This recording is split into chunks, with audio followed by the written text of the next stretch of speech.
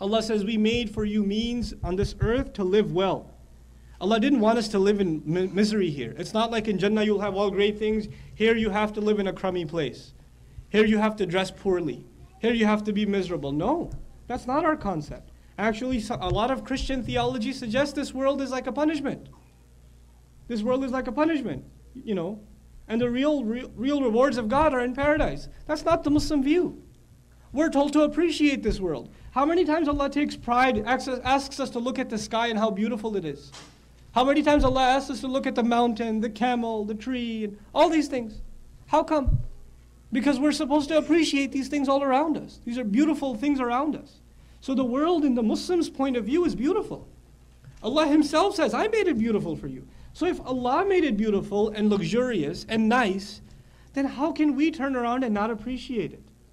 Allah is teaching us a very powerful lesson here.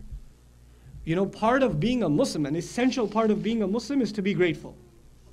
To be grateful, you have to appreciate things. Allah wants us to appreciate the world around us. قَلِيلًا مَا تَشْكُرُونَ, the ayah ends. How little you think? How many of us get into our home and appreciate that we have air conditioning? We have a carpet on the floor. We have a kitchen. We have a sink in the kitchen. And when you turn the faucet, water comes out.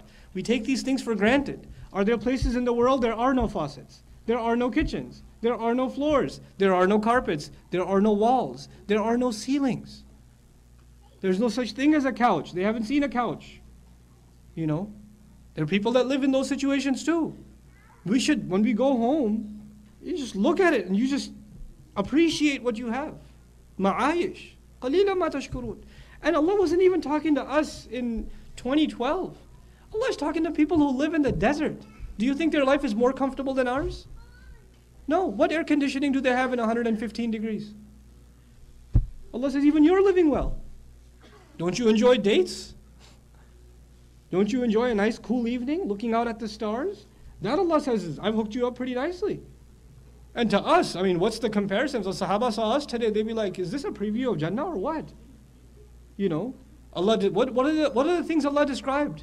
Different kinds of drinks in Jannah, different kinds of drinks, all kinds of fruit, servants. What happens in restaurants?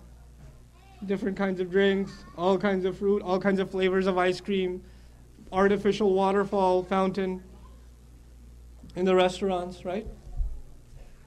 Everything that was promised. All at this restaurant in like Edison. You know, subhanallah. We're given so much we don't appreciate. قَلِيلًا مَا تَشْكُرُونَ.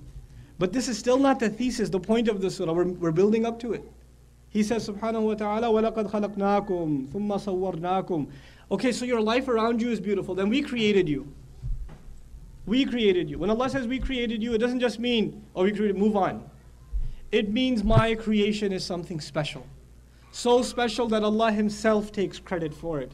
That means when a Muslim believes that Allah created me, then a Muslim does not have low self-esteem. A Muslim does not have low self-worth. I'm worthless. I'm nothing. I'm ugly. I'm too fat. I'm too short. I'm not smart like my brother is. I'm this. I'm that. I'm the other. No. Allah created me. How can I complain about myself? How can I complain about myself? When Allah creates something, all the Muslim does is thank. All the Muslim does is thank. And He didn't just say خَلَقْنَاكُمْ. He says ثُمَّ صَوَّرْنَاكُمْ. Then we molded you, fashioned you, designed you. At-tasmeem.